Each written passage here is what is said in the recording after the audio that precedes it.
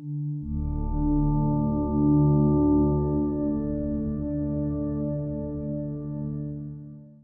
do want you to look at page 10 in the top right-hand corner.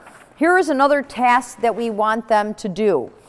And on the top right-hand side, you're going to see a Form 21 ADA. It's a checkoff list. And there's also right next to it an accessibility guide. So the guide is like this. It's explaining what has to be done within a precinct polling place. So every polling location has to have a 36-inch walkway. That means from the time that a person is checking in with the 2 election judges, they have to have a 36-inch path to navigate and walk around.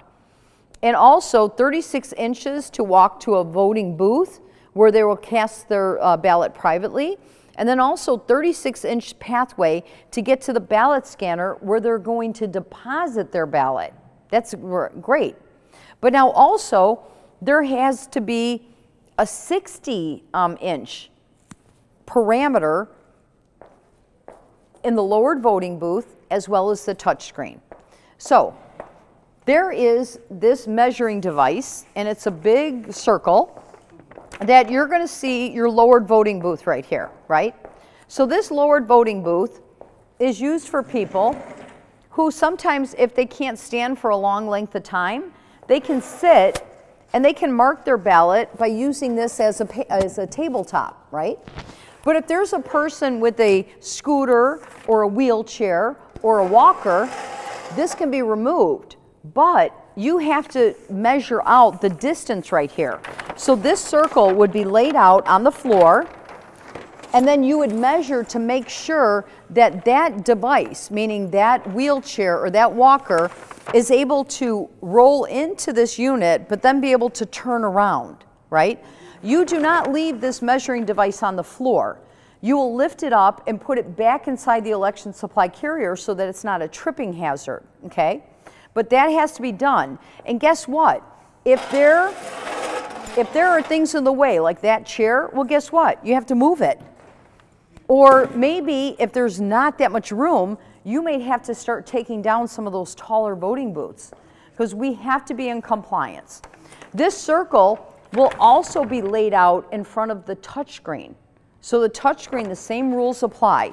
You must make sure that there is enough space between, you know, like the touchscreen voting booth as well. So once you set up your touchscreen, you'll lay that circle down as well to make sure that a wheelchair or scooter or any of those devices can navigate and turn themselves around to exit. There's going to be a checkoff list.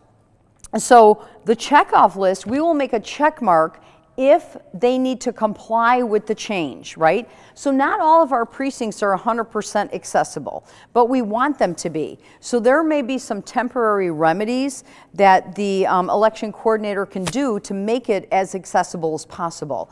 So just to give you a for instance, some of the Chicago public schools have, let's say, water fountains, right? They jut out from the wall.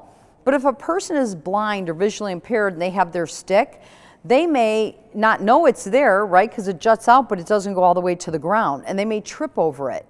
But the election coordinator may have to put something, and I'm just using the cone as a for instance, they may have to put something underneath it so that when the person does hit it with their cane, they know to walk around it, right, so there's not a tripping hazard.